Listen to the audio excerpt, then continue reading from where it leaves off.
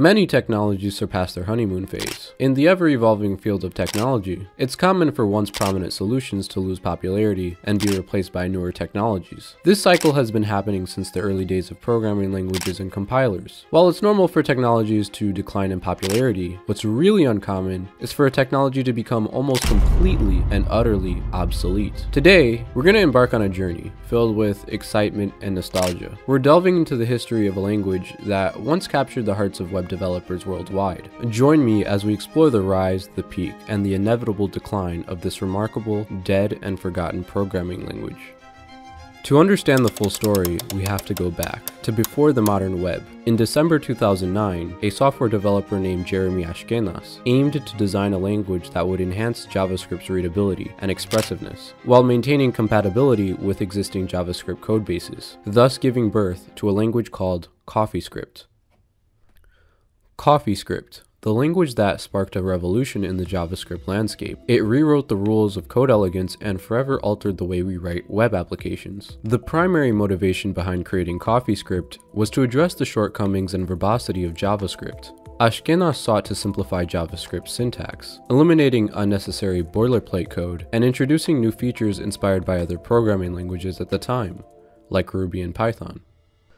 For a while, CoffeeScript was the darling of the web development community, captivating the hearts and minds of programmers around the world. It became the go-to language, empowering us to create elegant, readable, and efficient code like never before. Some call it the old TypeScript because that's just how influential it was. The momentum was unstoppable, and CoffeeScript soared to unimaginable heights of popularity and success. Akin to modern TypeScript, CoffeeScript transpiled directly into JavaScript, serving as one among several alternatives to vanilla JavaScript. It aimed to alleviate the dissatisfaction with the existing syntax. Alongside CoffeeScript, languages like ElmScript and PureScript emerged as solutions at the time, persisting even to this day. During its early stages, CoffeeScript, like many innovations to established languages such as JavaScript, evoked mixed reactions. Some embraced it with optimism, foreseeing its potential to replace JavaScript entirely, while others held a more pessimistic view, anticipating that CoffeeScript would soon be superseded by an even more advanced alternative, or dismissing its syntax improvements as unnecessary and futile. Despite all of this, however, in 2011, CoffeeScript was one of the most followed projects on GitHub. At the time, it enjoyed relatively high popularity in the Ruby developer community. A large part of the CoffeeScript supporters said that their code ran faster and that it was 3 times shorter than JavaScript code. At its peak popularity, platforms like GitHub itself, Shopify, Square, and CodePen all at one point made use of CoffeeScript in their codebase. The Atom editor, that is no longer available, was also written in CoffeeScript. Through its creation, Electron.js was born, thus translating to the VS Code that we have today, also created with Electron. Spotify, Discord, and other companies all use Electron as well. All of these technologies came about with the indirect help of CoffeeScript. If anything, the mere existence of CoffeeScript exists in fragments of the Atom editor, the same editor responsible for the Electron framework. All of these technologies, like it or not, came about with the indirect help of CoffeeScript. At CoffeeScript's peak, it was reported to have been used on 1,797 different sites, a relatively small number by today's standards, and arguably even at the time, but still remarkably notable. Even the JavaScript founder himself, Brendan Eich, said over time that CoffeeScript had a significant impact on his thoughts about the future of JavaScript. But as the saying goes, all good things must come to an end. As the winds of change blew through the programming landscape, a formidable rival emerged, ECMAScript version 6, bringing with it a wave of enhancements that addressed many of the concerns CoffeeScript set out to solve. ECMAScript version 6 was the beginning of the end for CoffeeScript. CoffeeScript was one of the first languages to introduce the notion of arrow syntax, which happened to be introduced in ES6. With many new features added to the native language, many didn't see the value of going through build steps when they could just easily use JavaScript by itself.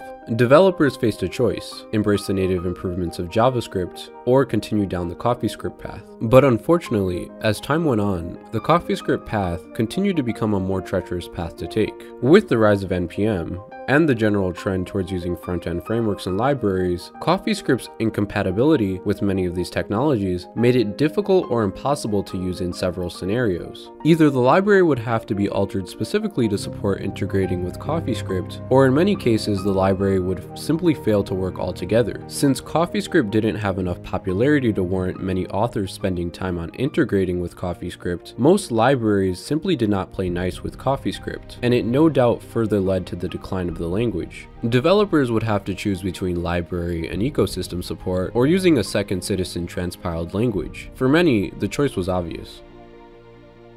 While some held on to their love for CoffeeScript, the majority began to explore new possibilities, shifting their focus to the more powerful TypeScript, which combined the best of both worlds, static typing and incredible tooling support. While CoffeeScript offered a cleaner syntax and aimed to address some of the challenges of JavaScript, TypeScript went beyond syntax improvements and provided a robust type system, tooling, and ecosystem support that some attribute to having revolutionized JavaScript development forever. TypeScript, as a superset of JavaScript, offers several significant benefits over traditional JavaScript and in many ways surpasses what CoffeeScript brought to the table. The final nail in CoffeeScript's coffin was the lack of development, progress, and support from the developers working on the project. As time progressed, the language continued to see slowing and declining growth, with almost no added features in years. Most updates to the language were simply to keep up with changes to ECMAScript itself, not improvements to CoffeeScript. While the CoffeeScript repository still remains active even to this day, the love and support for the project are not what they once were. Even if something isn't popular, having a strong community can make something great. When that community starts to die out, that's when the project truly dies. And so the once booming CoffeeScript began to fade into the background. Its usage declined, and its prominence waned, leaving behind cherished memories and a legacy that will forever inspire future languages and innovations. Once a brilliant idea that aimed to revolutionize JavaScript, CoffeeScript became nothing more than an obscure, exotic language that no one really even talks about anymore. Early on, it captured the hearts of developers, promising a brighter future, yet as time marched on, its presence gradually faded away. Today, the memories of CoffeeScript seem to drift off into the realms of forgotten technologies. Its name scarcely whispered, if ever, in the front-end world. A new generation of developers, unaware of its existence, walk a different path. Every ending is a new beginning. CoffeeScript may have been overtaken by other solutions, but its spirit of elegance, simplicity, and the pursuit of better programming lives on. Its influence can be seen in the technologies that followed, like TypeScript, which picked up the torch and carried it forward to new horizons. CoffeeScript's legacy, once so promising, now rests in the realms of nostalgia, a testament to the ever-changing landscape of technology.